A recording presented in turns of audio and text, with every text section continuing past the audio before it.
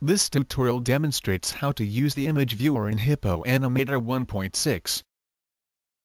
Add an image viewer to the library from the drop-down menu, or the library menu. Next, add some images for the viewer, as many as you like.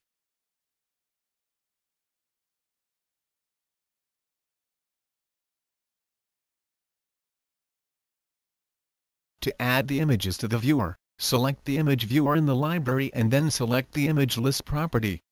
You can use this list to add images. The list of images can be reordered and edited.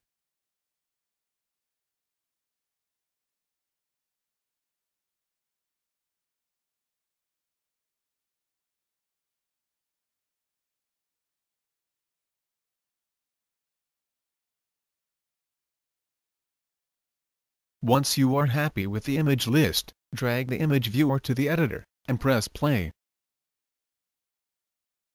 The image viewer will automatically play a slideshow. There are a number of different transitions to choose from. The timing and styles can also be changed. Let's try controlling the viewer using script. First, turn off autoplay in the viewer's properties.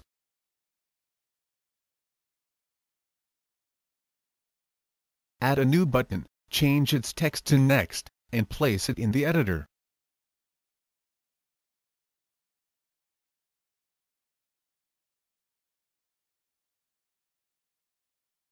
Add another new button, change its text to previous, and place it in the editor.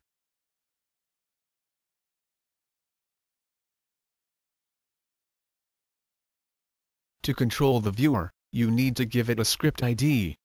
Select the viewer in the editor, and change the script ID in the timeline to View.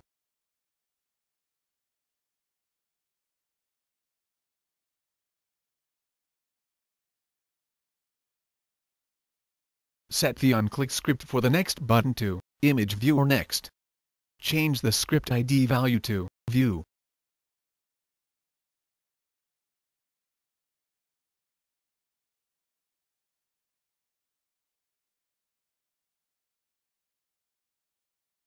Set the on-click script for the previous button to Image Viewer Previous. Change the script ID value to View.